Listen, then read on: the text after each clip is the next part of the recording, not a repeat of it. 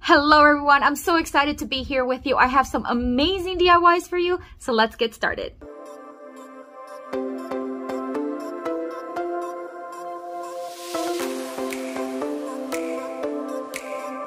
Alright, so for this DIY, we're going to take this board that I thrifted very recently, and when I saw it, I just knew it had to be a farmhouse style decor. So I am going to, after I cleaned it very well, I am going to tape both the white side as well as the cork side.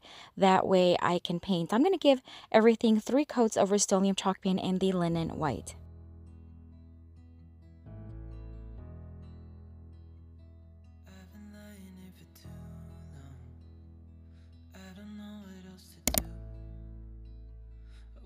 Get away from every little thing just to try to make it through.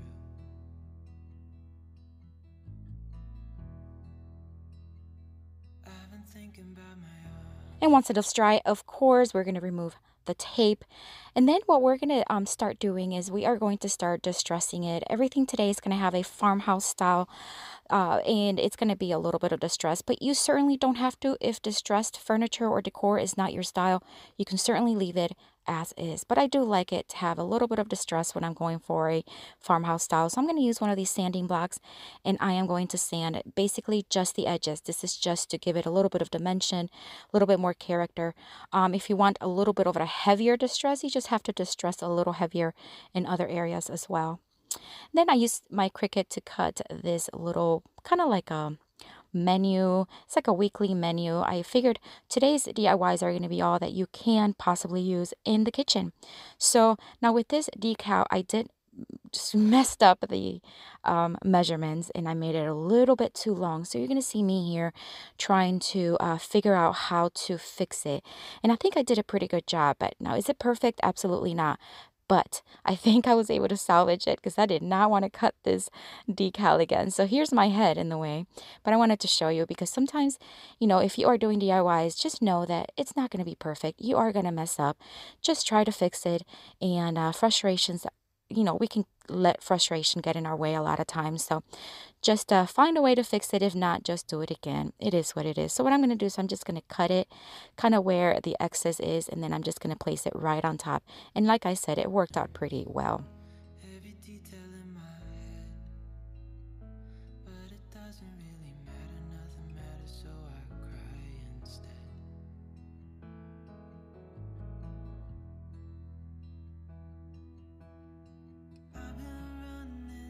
And then using my Cricut once again, I did cut out these flowers that I thought were really cute, and I'm just going to place them on the top.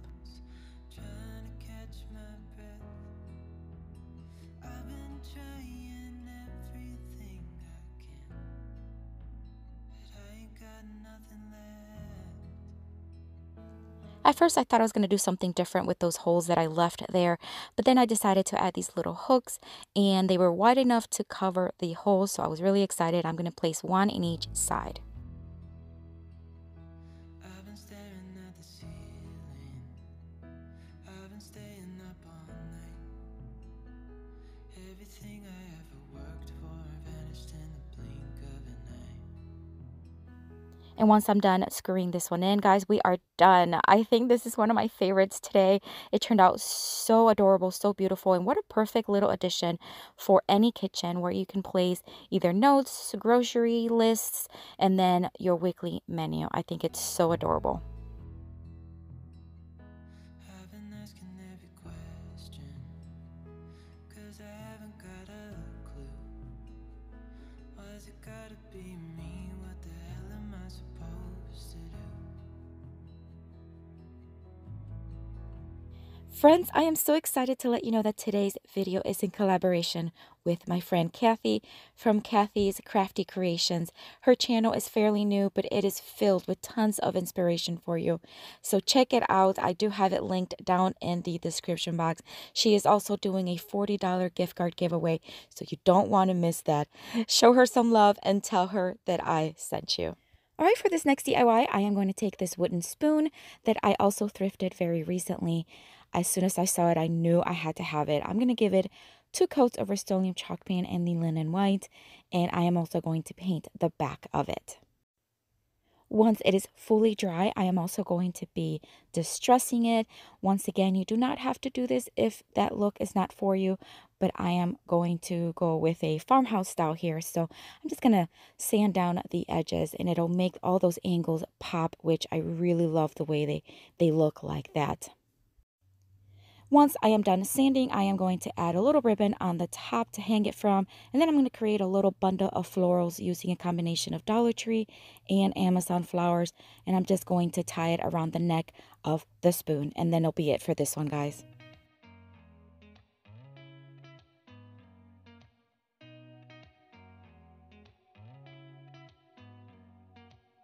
Did you ever stop and think, why spend too much time just getting ready? Let me be honest, I don't know a single thing that I haven't done to make you notice me.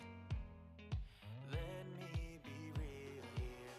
When I see you, my heart starts racing, but I don't know if I like this chasing and playing and waiting around. It's a shame. So we are done with this spoon, guys, and this one, oh, again, I think they're all my favorites today, but I just love the simplicity of it. I just love how it can go on a corner, on a countertop, or it can be hung, and I think it's just stunning.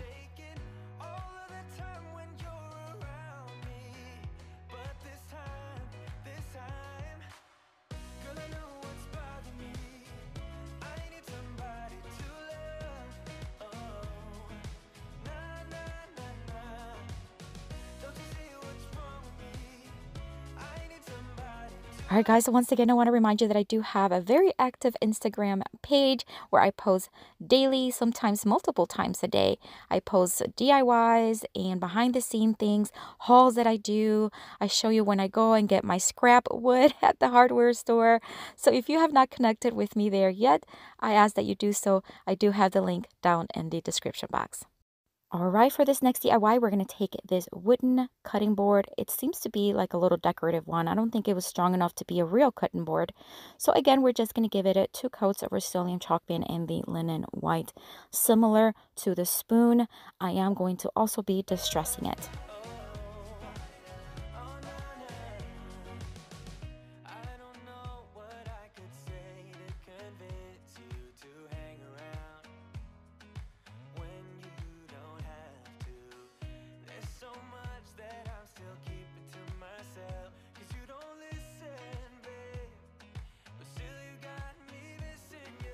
I'm going to wipe it really well. Anytime you're going to use a decal after you have sanded, I like to wipe it really well to make sure there's no dust from the sanding because the decal will not stick.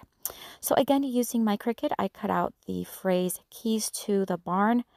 I don't have a barn. But I'd like a barn, for my maybe a studio one day. But nonetheless, I just want this to be a little key hanging area.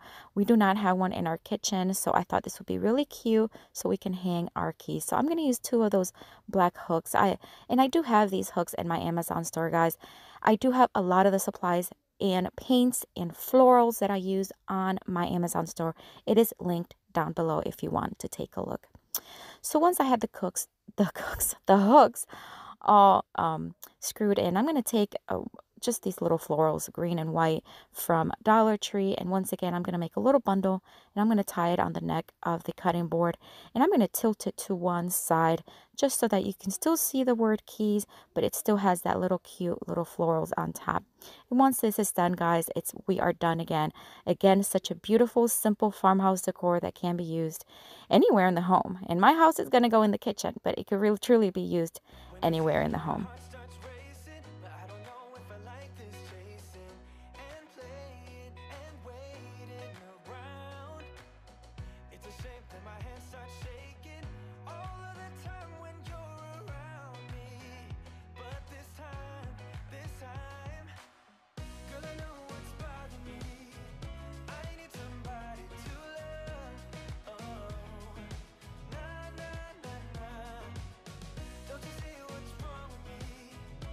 For this next DIY, I'm going to take this rolling pin that I thrifted very recently as well, and I am going to transfer this floral decal onto it.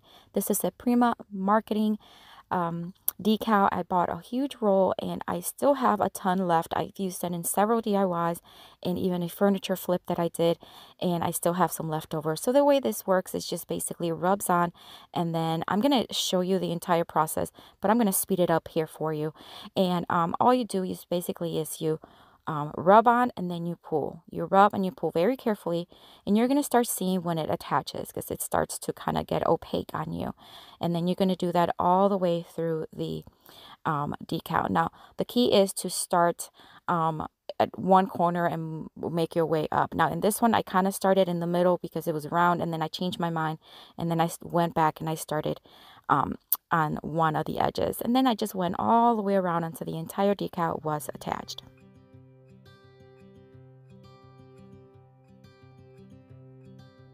Look out, here she comes.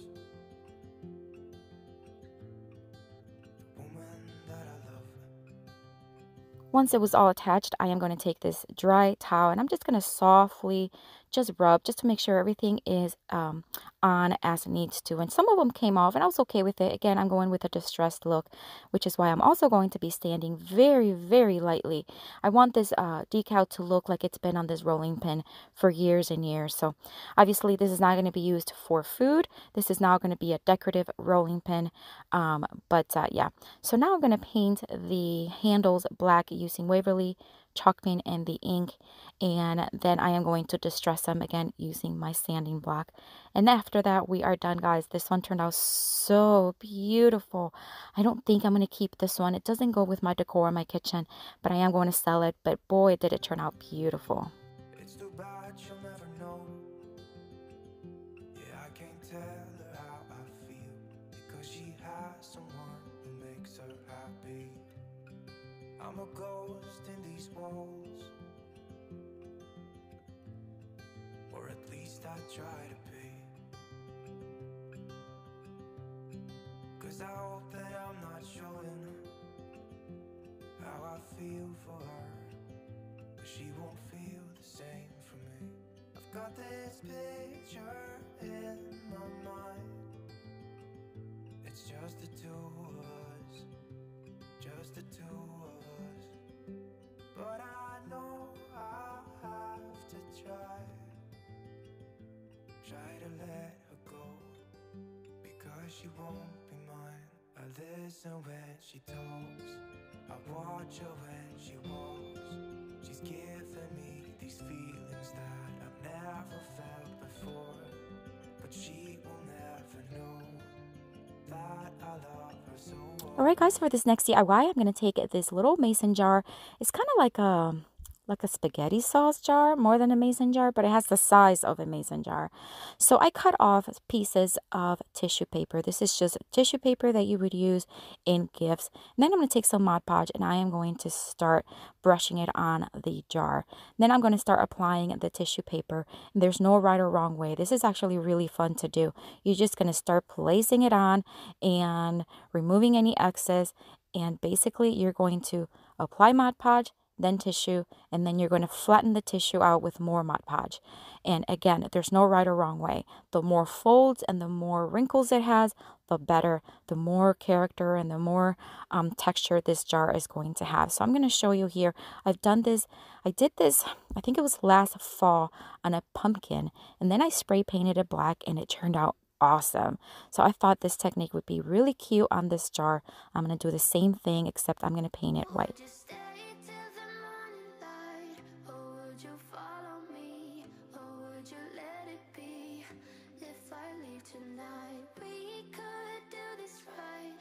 Find the remedy, or would you stay with me now till the morning light? Before you turn away, I just want you to know that I didn't throw your stuff away. Before you make up your mind that I'm nowhere to find, I'm standing right here. I know that I told you we're over, I swear that I'm sober. Just listen, I miss you. So as you can see, I did speed it up a little bit, but all you do is basically is place the tissue paper after you have applied some Mod Podge, and then you start flattening it out with more Mod Podge. That way everything is covered. The more Mod Podge, the better. You just want everything to be nicely attached, and then you just let it dry for a few hours. Now in my case, I did do it overnight, and it was completely dry, but it turned out super cute. And as I mentioned earlier, I am going to paint this on white, so I'm just going to use Rust-Oleum chalk paint in the linen white, and I'm going to give it 2 coats.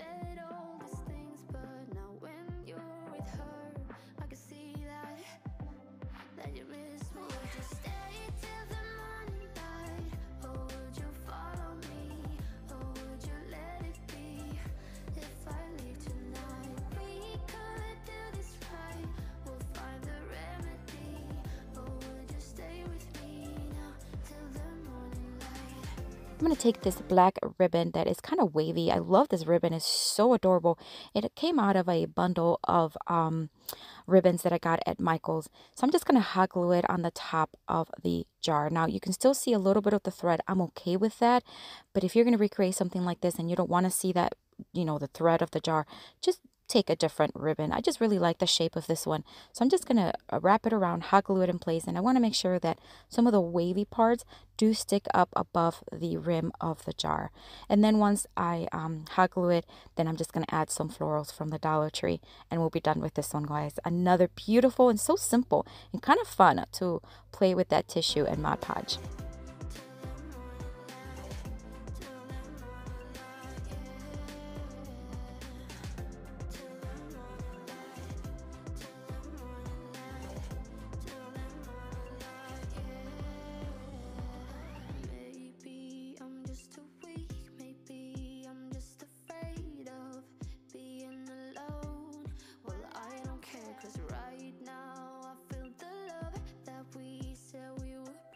For this next DIY, I'm going to take this little jar I thrifted very recently. I'm going to remove the cork top, and then I'm going to use some Goo Gone here so that I can remove some of the stickiness that was already on it.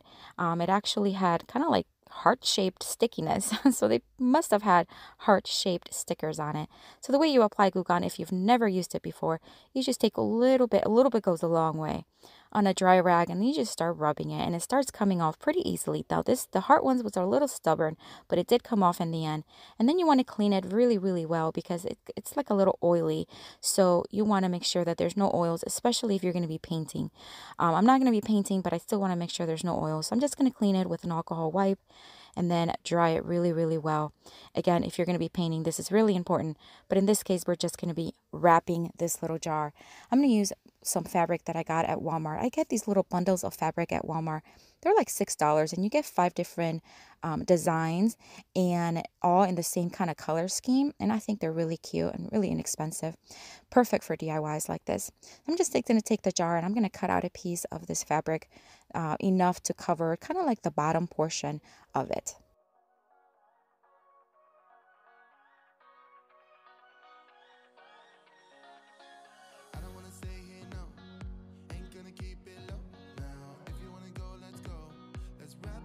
And then we're going to wrap it around just like you see here. And then the key here is to make sure that any smaller corners that you have, you just tuck them in underneath a larger one. So you see that one smaller, I'm just going to tuck it in, and that way it's not going to come out.